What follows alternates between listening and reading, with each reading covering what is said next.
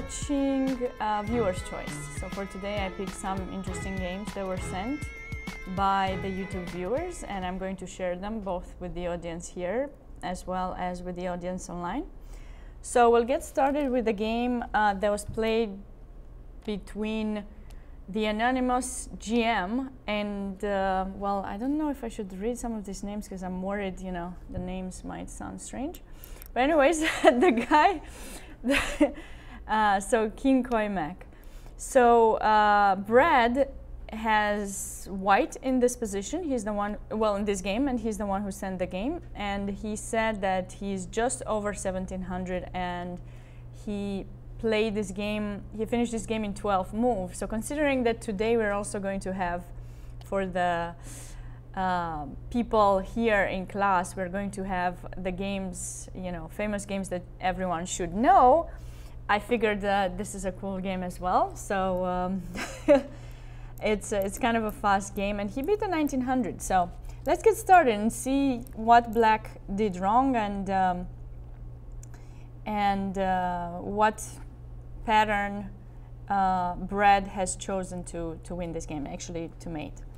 So e6, nothing out of the ordinary so far, d4, and now d6. Now this is something that you don't typically see played, especially if, you know, like he said, his opponent was 1900. You don't typically expect them to play this way because, of course, it's very important to get the control over the center. But some of you who have the knowledge of, you know, how chess openings have changed through time, you know that, you know, hyper modern is something that is being played nowadays. Let's say it that way. Like we don't occupy the center immediately. We try to develop on the sides, and then we're going to attack the center, and it all comes back from Nimzovich on. So it's not too bad, right? What kind of systems could come out of these, you know, e6 and d6? What do you guys think? Hippopotamus, modern. Yeah, some modern, like hippopotamus, Pirk. Well, Pirk typically is not played with d6. You have the knight in f6. But there are some ideas that Black play, you know, with g6, b6, basically try to develop their bishops like that, something like that. And then eventually they'll play with c5 or maybe f5. And it seems quite all right so far. Okay, maybe it's not the typical thing, but not too bad. c4. And now I was a little bit surprised that really when white chooses such an active, you know, approach, you might want to reconsider your choices. You know, you want to try to find a way to play c5 fast. So Black played knight e7, knight c3, c6. I wouldn't really recommend this to anyone, you know. What do you guys think? Is this something that you've seen in 1900? Me neither, so I was a little bit confused. And white, what should white do? I mean, let's say you get to play against an opponent who just thinks that they can not occupy the center and just push the pawns, a bunch of pawns in the opening without actually. I might even play f4 in this situation. Maybe f4 would work. But if not, just development, you know, like if somebody plays an opening that you're not familiar with, you should just try to develop your pieces in a normal fashion and, yeah, like, of course, occupy the center, which is exactly what white did. He played bishop g5 here. I'm not sure if this would be the move that I would choose. Knight c3 is, knight f3, I'm sorry, is another option. Of course, f4, like someone in the audience said. So, okay, but bishop g5, queen c7, exiting from the pin. Knight f3, knight g6. If we try to evaluate this position, what would you say about it, or what would you play here with white to continue? Well, Yes. moved his knight twice. He's not developed, so I develop another piece and keep my castle. Yeah, just develop another piece, castle, or you can say, yes, this knight has been moved twice. Knight e7, knight g6. Black has only developed the queen. Maybe we can even consider some attack with h4, you know? because this knight, this is not such a great square for the knight. Considering I didn't castle yet, I can castle long anytime. You haven't attacked the center just yet, and you are underdeveloped. So this would be really fantastic for white, I believe, and you know, I would consider doing that. Or maybe you would consider any of the moves that I have on the screen, like bishop d3, queen d2, you know, just to finish the development and kind of show that you're going to eventually castle on the queen side, because certainly something is going to happen on the king side. Considering that black did develop that knight there, it's probably the place where he will castle. But the person, Brad, played the rook to c1. Now I have nothing against this move. It's always nice to place your rook on the same file as your opponent's queen, but you're not really utilizing all the advantages that you're getting from the fact that black messed up just messed up the development. So it's not a bad move, but by playing rook c1, you're basically giving up your choices of castling long. So probably you either castle short or stay with the king in the center, and you're really not having a serious threat on the c file, right? So try to avoid, this would be my advice, try to avoid making decisive moves that don't give you flexibility. It's always important to, especially if your opponent doesn't follow the regular path of development, try to make moves that give you flexibility and various ideas. Do not show them exactly what it is that you want to do. So I don't think this move is bad. It's just losing some of the flexibility that white has. e5. What do we think about this move? He's opening the center with his king uncastled. Well, but white has the king uncastled as well in the center. Black needs to find a way to eventually attack the center, and this is a possible way. You know, it's kind of he has wasted a little bit of time by playing e6, e5, but it is necessary for black to attack the center. Of course, there are some other ways to finish the development, but here, because the knight is in g6, protects e5, we don't really have tricks to take in e5 and checkmate there or something, because, you know, we would need to take in e5 first, and he's protected. So, yes? Someone wanted to say something? No? Okay. d5, yes. This is the natural move that the white has, trying to get the space. And in this position, what would you play with black? So you messed up a little bit the opening, but now it seems like you're getting some old Indian style positions. What would you do? Maybe better ask you, what would you not do for sure? Don't take, right? Then, because white has perfectly placed the rook on the c file for you not to take. So then what should we do with black? Bishop e7, yes, certainly. I mean, or h6. It's up to you if you want to trade a bishop or chase this bishop away first. You know, the bishop would go back and then bishop e7, for example. And okay, you've lost a little bit of time, but somehow, you know, you're getting a pretty nice position. And if white takes here, with which piece would you consider capturing back?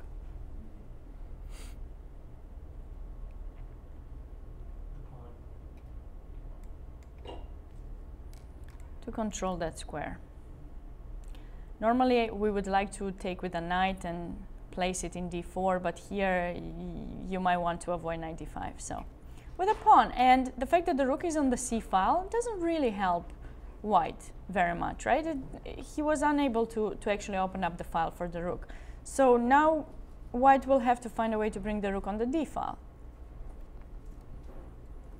But anyways, white is not really forced to take, right? White can finish the development, but so here, like I said, like h6, bishop e7 is probably what I would consider to play with black. But in this position, black played c5. So already two moves down, e6, e5, c6, e5. This cannot be good. This cannot be good. So what did white do?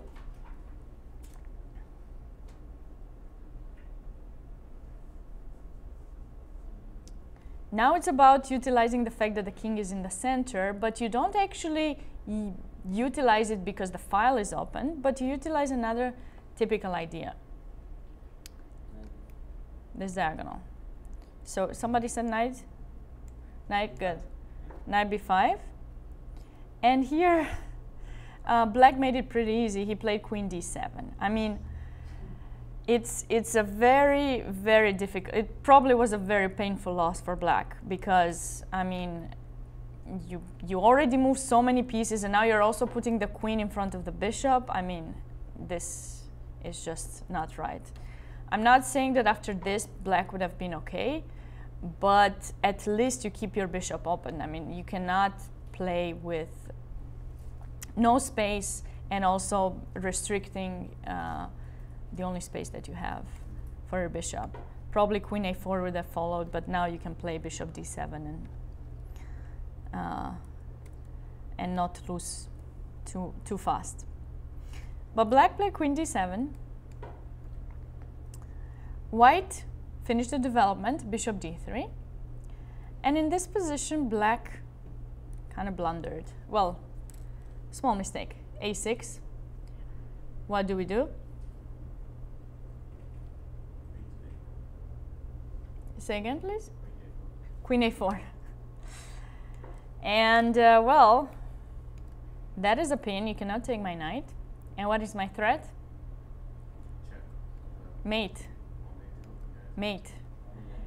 And it's mate rook, so you really have no chance of actually stopping the mate and stopping the capture of the rook too. Maybe you could have taken the knight, but black played h6 here. After knight c7, the game was over. So it was a pretty, I found this a really nice game, so I thought I would share it, but it clearly shows why you should really be respecting the principles, or if you're trying to play something different, some modern type of opening, try to still respect the principles. I mean, there's still this idea of development. You cannot really do what you want and expect to get a good position. So, you know, and as you could see, it took a really long time for white to actually get into a winning position. White was better all the way, but it wasn't until black played c5 that the position got pretty bad. So you can sometimes survive by making a lot of mistakes, but Look at black's back row. yeah, pretty bad, huh? Most of the pieces there, and this knight in g6 didn't turn out to do very much.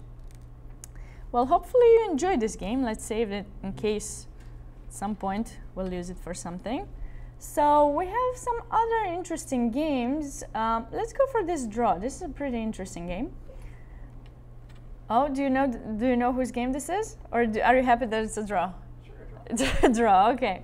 Well, so I'll just leave this here for a second to read what our viewer said. So he said, I would like to submit this game for review. I was playing with the white pieces against my friend who is an average of 300 elo above me since we first met. So he says he's been working on his draws, but okay, this game still turned out to be a draw. And it was a pretty interesting game, so let's get started with it. I'll put it on training so we can get to guess some of the moves. Okay, so g3, so okay, by the way, I didn't say the name. So it was played between Anis and catgirl something, journey, okay. g3, d5, bishop g2, knight c6. Somehow it turned out that for today, some of the games were, you know, modern. But that's okay, you know. I want to show that it's possible to play these types of openings. You just need to make sure you still respect the principles. Knight f3, e5. What do we do here with white? Well, if you play this, you need to be careful for this move. So typically d3. But in this position, white played e3. d4 is another option. but d3 typically is something that white plays. We'll get a reti style position or reverse King's Indian kind of, so, or modern. Okay, white played e3.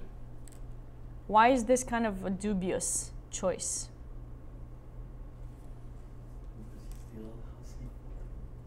Because, yeah, I mean, you know, black has a threat. We have to always consider what our opponent wants to do, including the openings, especially in the openings.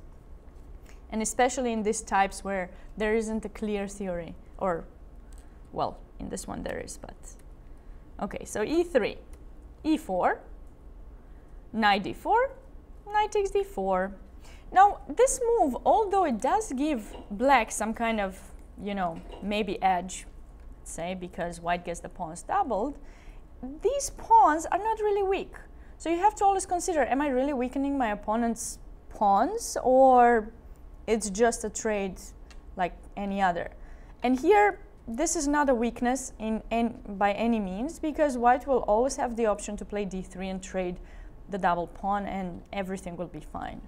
So if black wants to keep some advantage here, knight e5 is, in my opinion, a better choice, because this knight in d4 is going to be chased away later. So black will try to get a little bit more space, and we did chase away the knight from the king side. So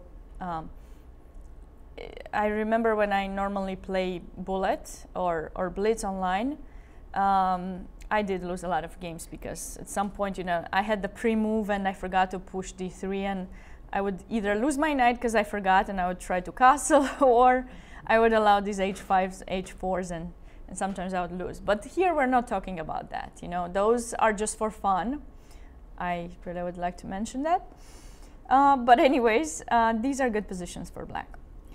But in this game, black took in d4, pawn takes, knight f6. What do we do with white? Castle, of course, finishing the development. Bishop e7, knight c3. I probably would have gone for d3 immediately, considering the fact that there's no bishop in f5 that would stop me from capturing back with the queen. But knight c3 was the move played by white. Bishop e6. These are some other interesting ideas that that I've seen played previously. They don't always give you black a lot of play, but still it is annoying when you're kind of forced to play queen e1, and it's just a development move with tempo. Then queen d7 can be played for black, and you can try to trade the bishop. So you made a development move with tempo. You typically like to look for those kind of things. But black just chose to develop the bishop quietly in e6. Of course, you have similar ideas, but now you're not forcing white to move the queen. d3. Now bishop g4. f3. What do you think? Was this a nice choice by white, or should he have done something else?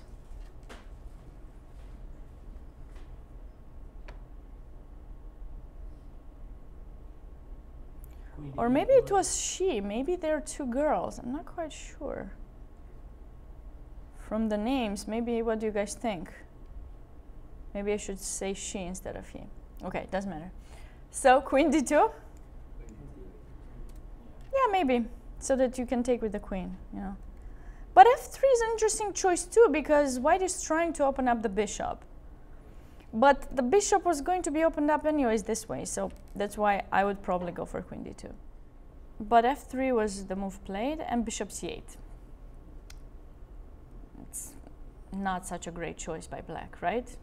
Considering the rating, which black had here, 1566, this is not the type of move that we want to play. What should black do? Of course, just simply take. I mean, leave those two pawns doubled. They are not weak, but at least they are doubled, and so you will have a majority on the king side, whereas white's majority on the queen side will be kind of blocked because of the double pawns. This is a typical idea that we encounter normally in Ruy Lopez. Well, in the exchange variation of the real offense. Bishop takes c6, and black normally has the messed up majority. Okay, bishop takes f3, bishop oh, sorry. That was my line, what I thought black should do. And now you can go back if you want, or you can trade the bishop. Either one. Depends whether you want to attack or not. But in this position, black played bishop c8, so what did white do? Take, with the d pawn, of course. And now we have a little advantage with the pawn up. So white is starting to get a better position, right? So it was pretty good. Our viewer, or well, the person who submitted the game certainly was happy in this position with the extra advantage. And was able to even get more advantage, but unfortunately was not able to convert the game. So let's continue and see what happened. e5, I like this move because you're getting more space, and you can certainly consider some attack on the king side now that you have also an extra pawn. And knight f8. Next move, what should next move for white be?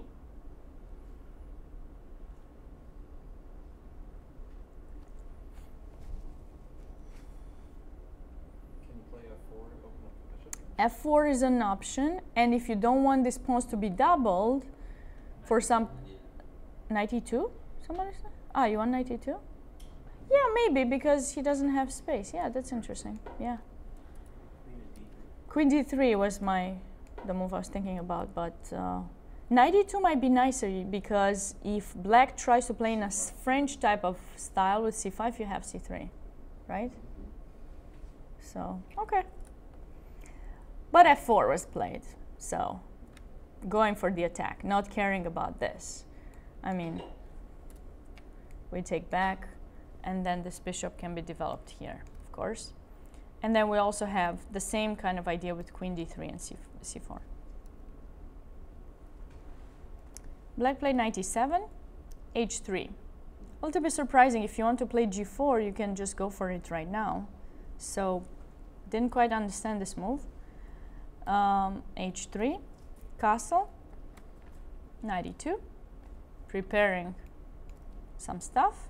But also this knight is always nice. I always liked positions where the opponent didn't have so much space, and it wasn't so clear where the bishops would go. So you have sometimes maneuvers that you don't let them take your knight anymore and just bring them on the other side. Like if white ever plays f5, you can bring the knight in f4, or if you push g4, you can also bring it here. So depending on where you want to go next, h5, or try to put pressure in d5, that's all.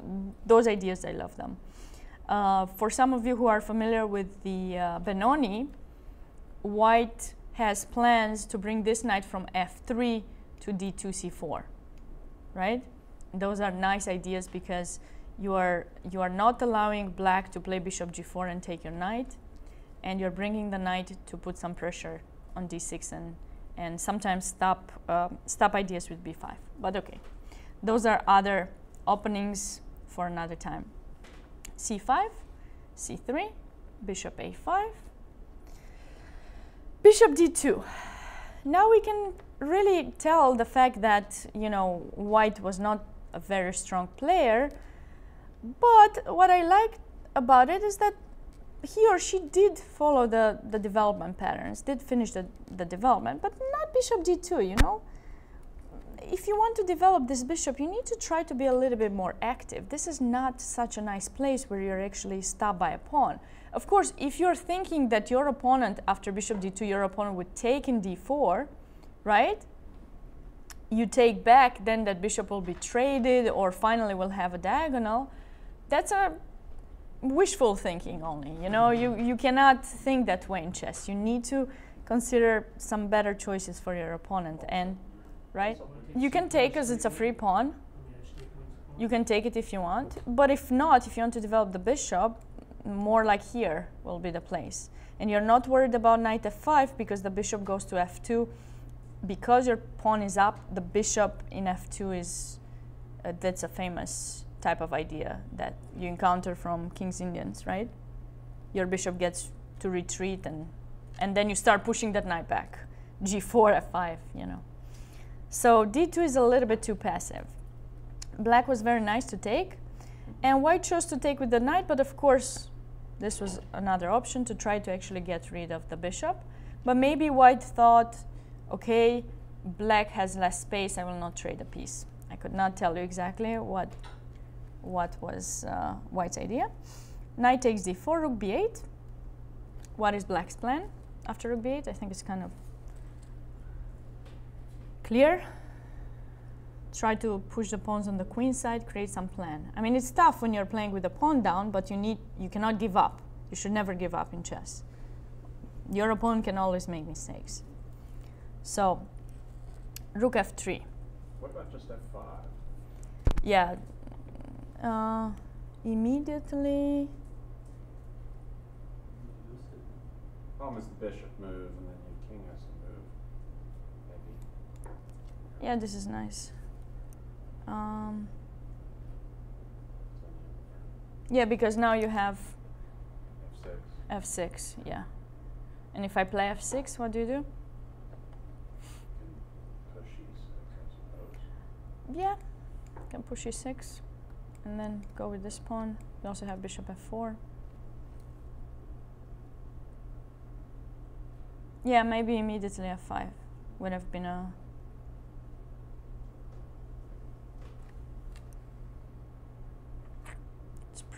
It's a pretty tough position for black. Rook f3 is a little bit strange, but white does prepare for the attack. b5, now b4. f5 once again, of course.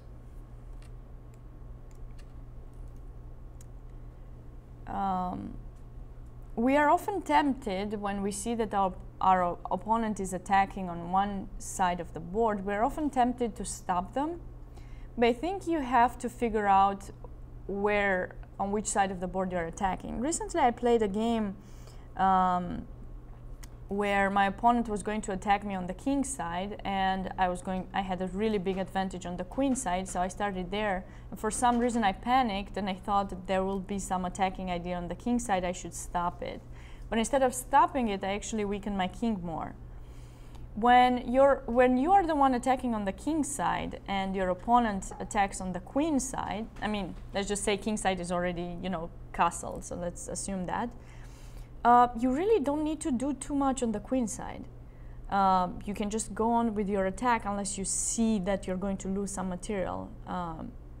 Because, you know, if your attack works and you make the right moves towards improving it and make it work, you're going to finish the game much faster than they are on the queen side. Because typically, how does it happen? They attack and they try to come, you know, around because they cannot play on the side that you're playing. So, yeah, b4 is a little bit of a, it's not really necessary. So it will help black a little bit, get the bishop on a better position and then play a5. But still, it's not a mistake because after bishop b6, bishop e3, white still has the plan with f5. It just needs a little bit more time now. You know, because, of course, because of the pin, we cannot push f5. So we have to protect it first, and now we can still not play f5. We need to probably play g4 and then f5. So it basically slowed white down. And didn't you say you could have played f5 much earlier in the game? Yes, yes.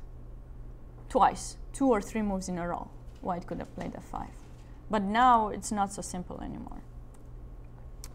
Bishop f2. So it is possible that our viewer was familiar with bishop e3, bishop f2 idea, but maybe thought the rook should be placed better in f3, which I don't really agree that the rook is better placed in f3. What do you do with the rook? You need flexibility when you have rooks, and you either are going to push the f-pawn and make your rook really flexible, like be able to come attack, or you keep it in f1 because you will be placing it in e1 and maybe play e6 and open up the e file.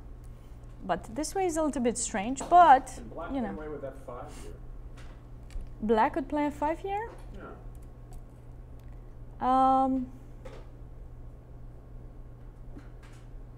Yes, and I mean, in ending, the e-pawn's passed, but yeah. No, I'm thinking to actually take.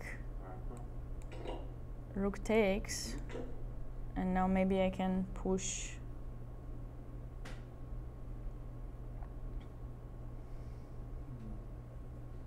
Or queen somewhere first. Maybe I can just push d4.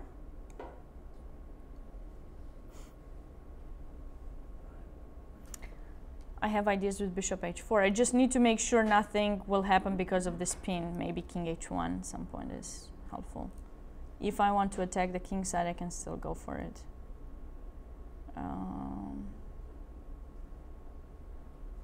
Yeah. But black played bishop d7, finishing the development, g4. Knight c6. Now again, f5. Wait, f5? Yeah, knight takes the pawn.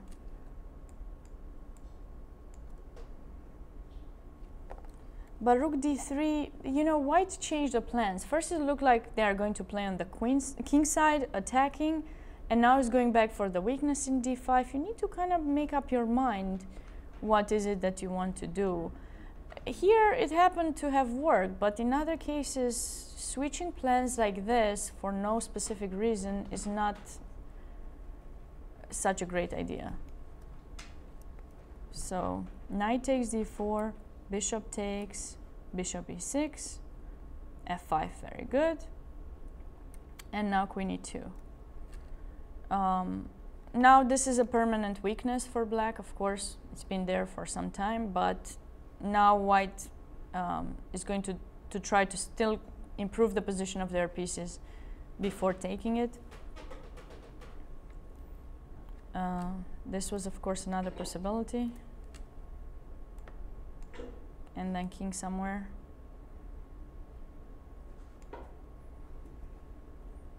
Just, you know, when you know you're going to go for a pawn and open up diagonals and things, you need to make sure your king will be safe. And with the push of these pawns, it doesn't, I mean, it's still winning for white. It's not the right way to go, because you can give counterplay to the opponent. And that was the reason why eventually in this game white did not win. So queen e2, rook e8, of course, creating some threats, and now queen f2. And this is a mistake. Queen e3 was a better choice. White did not realize that this pin could not be in their favor.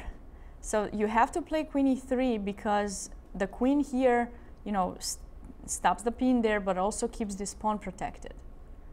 And also, you know, offers the same thing as with the queen in f2, some trades in b6, and white having an extra pawn is going to go for an endgame, where he will not have to worry about their king anymore, because if we trade queens and we win this pawn, we'll have two extra pawns, nobody will get to our king to mate us. But after queen f2, white allowed the capture in e5, which black took, and now it's not so easy anymore. Queen f4. Now bishop takes b6 was another option. Rook takes, and now what can we do with white? Which one? Rook takes d5 or rook d1? I heard some rook d1, rook takes d5.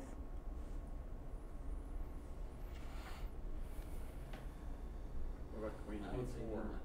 You get a free pawn, I guess, if you take the actually, no. You don't get it. Bishop takes, I'm assuming, right?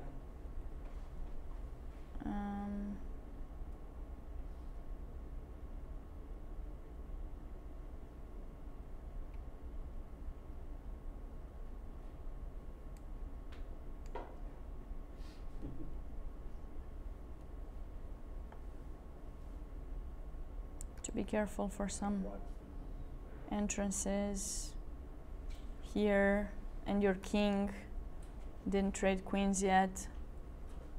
You can survive, but why allow this, you know? You can just play queen d4. Just take that pawn only when you know that you're not going to give too much counterplay. For example, if black plays rook e2 here, what do we do with white?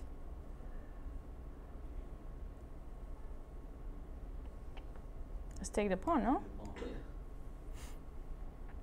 Because now the queens get traded off the board, and the other rook will not be able, we will not let the other rook get on the second rank. Anyway, so my line that I had here, queen d4, queen c7, and now just take the pawn. And I think white still has a big advantage. The queen in d3 proves to be a nice piece right now because it controls the g3 square, so black's queen will not be able to create any threats for the moment. But in the game, after rook takes e5, white played queen f4, going for this kind of skewer, but unfortunately, you know, it's not so simple because if black would have played queen c7, there's no threat. Like, you cannot actually take the rook. It's just one threat. But we can go king h1, and then we're threatening the rook, and eventually that pawn will be gone. We also still have some f6 ideas, but okay, not as strong as before, but still pretty nice ideas. In this position, after queen f4, black blundered. And white took the rook, of course. Wait, it's not over. Things have changed. So this proves to everyone that you should, first, you should never give up. And also, when you're winning, you need to focus even more than before, because it's in those moments that you can lose it, you know. And although I teach this all the time, don't think that it doesn't happen to me too. Actually, recently I played a game and I was winning, and I thought everything is fine, and I just blundered something. So went from winning to losing. That's very painful. So when you're winning, you have to give it your best shot to actually, you know, convert the position. Bishop c7, and like I said, white blunder here. Bishop b6.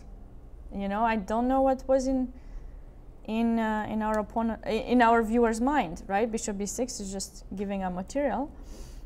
After queen a8, there's not so much that black can do, because obviously this is not, this is a great idea, but you're just giving up material easily, right? So you don't want to do that, and I don't see any ideas that black could have that actually would work. I mean, I can also take here next, and right, it's over. It's an extra rook. But white blundered, so it's fun to see these games. I don't know how fun it is for you guys. I hope it is. But it's in a way fun because, you know, you are depending on your level, you see some stuff that maybe you wouldn't do, but then there's still things that you can learn. So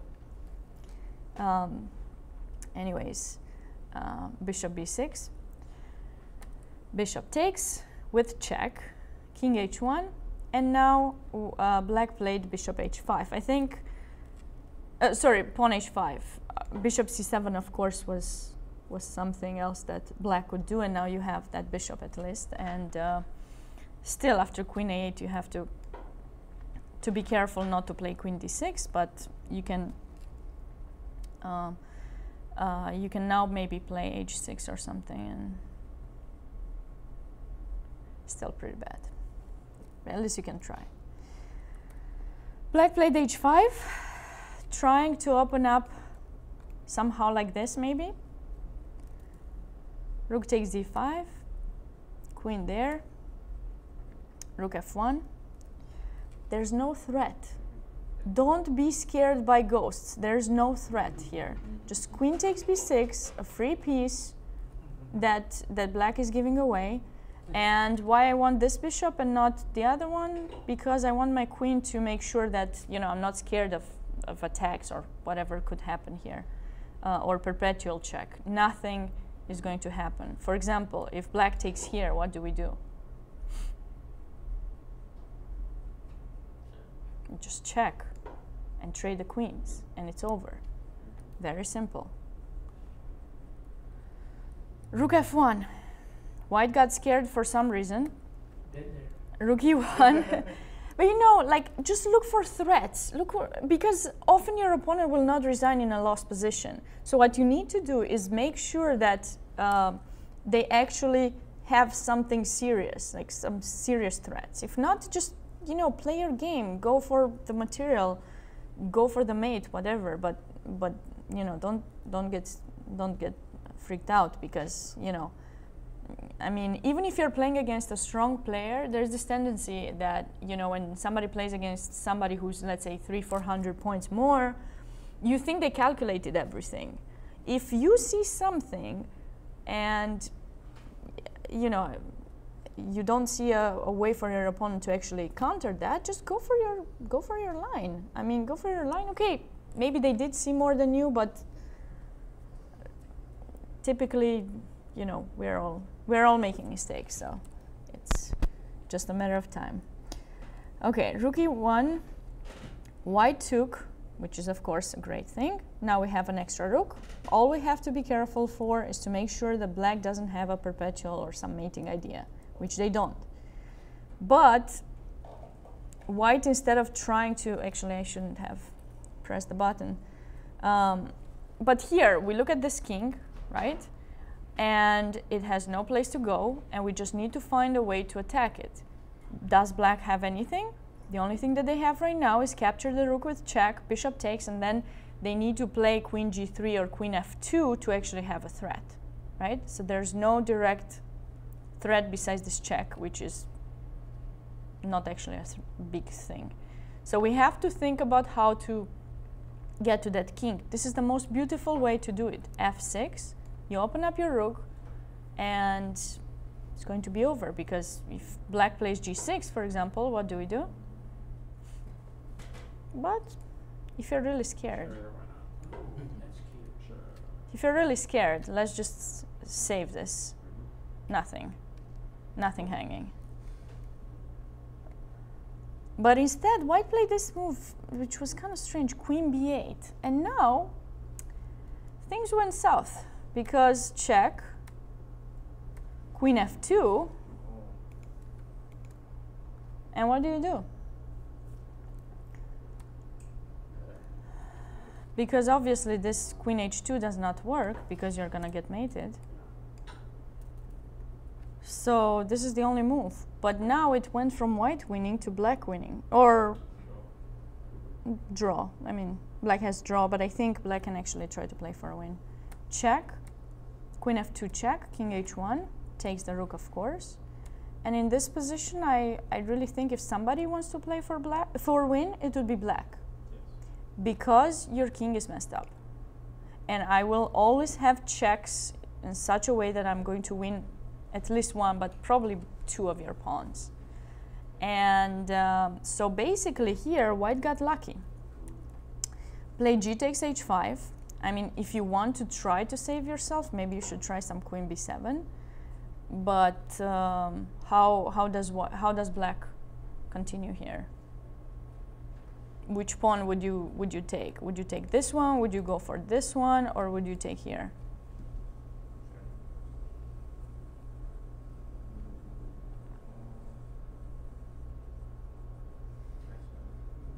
Maybe the B pawn? B pawn, okay, and then if you take the B pawn, don't you worry that I'll take the F pawn and then have at least perpetual? I think you take queen A1 check, king taking, king take. I think you should go for this one, yeah. A king here, Take, now you're protecting because the now you pawn. take with check, and if they wanna play queen G2, what do we do? Tray, king and pawn endgame should be winning, because you have your pass pawn on the queen side.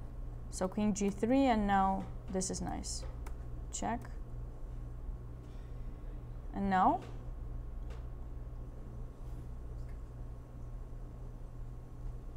Come on, guys, look at this king. It has no Queen exits. Queen f4. Yeah, well, actually queen f4 immediately does not... You're right, because then you can play king h4, huh? Yeah, that's the way. But queen G3 first, because now you want to take in there. And if I push h4, for example, then you can go there. and if I have to play this move, it's very painful. You know, I mean, Yeah. you want your queen to be active, give checks, capture material. If you have to retreat just to save your And king, then G6 or something. yeah, it's just should be over soon, very soon. So this would have been a nice ending for black, but black here didn't go for that pawn. Well, white also took in h5, but still, queen a1, queen a2, you want to try to get as many pawns as possible. Instead, black gave this check and took that pawn. Look, in a queen endgame, you have to try to get the pawns that are going to give you the most active ideas, or you're going to try to create a passed pawn for yourself, basically. Here, if we look at this position, if we look at white's pawns on the king side, these pawns are messed up. And white cannot create any kind of threat with the pawns this way. Only if white manages to take the pawn in f7, then they will have some ideas, at least perpetual, right? Or some f6, h6 stuff, and really have something. But these pawns do not threaten black. So black should go for those, because then they will have the passed pawns that are going to be threatening white. So this was not such a great idea. Yeah. So just like here, it's not so simple to get all of them with check, but that's why queen a1 was necessary, because now I can try to go up, and you won't be able to actually take them with check, I think. Or maybe you can if you try to give a check like here maybe. And then if I go to anywhere in the first rank, there'll be queen b1 taking the pawn. If I go somewhere here, for example, maybe you can go this way. And then, yeah, maybe you'll be able to actually get the pawn. Oopsie. But black was pretty nice. Took this pawn. Now queen f4, retreating. Queen e2, but now king g3, if you go for that pawn, which black did, white has a draw. Check. And that's how the game ended. So, you know, white played a really nice game with an advantage and everything, and then at some point something happened, they got scared, failed to convert a completely winning position with an extra rook, and that was it. So I think these were nice games that we saw today. Hopefully you enjoyed them.